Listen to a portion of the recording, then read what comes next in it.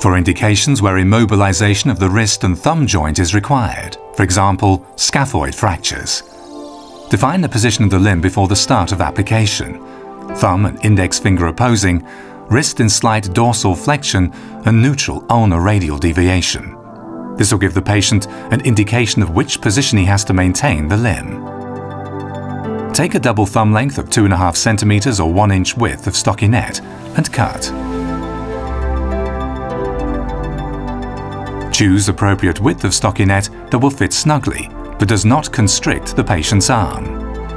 Measure the length from elbow to fingers, add another 15 centimeters or 6 inches, double this length and cut. Pick up the thumb stockinette, make a cut into the piece and slide it over the thumb. Take the arm stockinette and measure where to place the thumb hole and make a little cut with scissors. Roll up the arm stockinette before applying onto the limb to prevent sliding pressure during application. Roll off over the arm. At the distal end of the index finger, make a small cut into the arm stockinette. Use additional padding to cover any bony prominences. Now apply 1 roll of padding starting at the thumb. Wrap twice and continue around the wrist.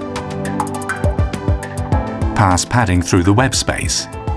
Wrap once around the hand, move proximally, wrap around wrist and tear off bandage.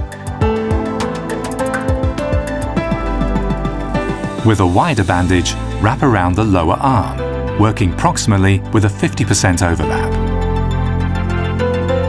Use the appropriate widths of plaster of Paris bandage, smaller width for the thumb and scaphoid, a wider one for the arm. It's recommended to wear protective gloves before applying the plaster of Paris cast. Activate the bandages by dipping them into cool water. Remove from water, let them drip for a short while, then gently squeeze to drain any surplus water. Start with the smaller bandage and wrap twice around the thumb, twice around the proximal end of the palm, once again around the thumb, and 3 times through the web space.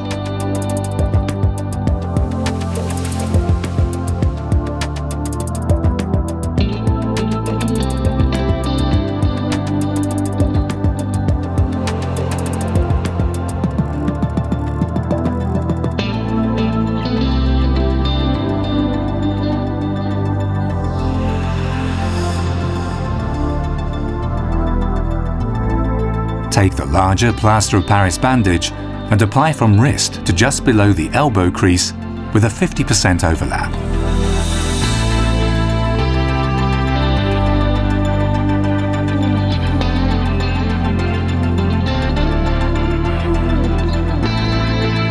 Apply a second large roll of plaster of Paris, starting at the wrist, but this time going distally, passing through the web space once and then moving proximally again.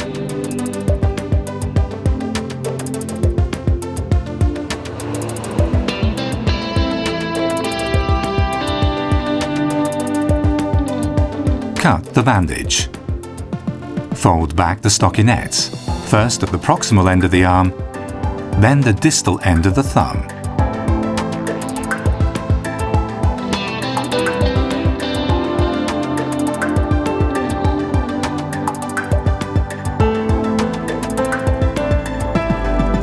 And lastly, the distal end of the arm, sliding the thumb through the small cut made earlier.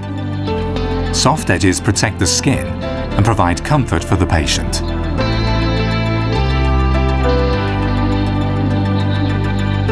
Ask the patient to gently put the tips of their thumb and index finger together and mold the cast. Cut off any surplus stockinette at the proximal end and tuck in.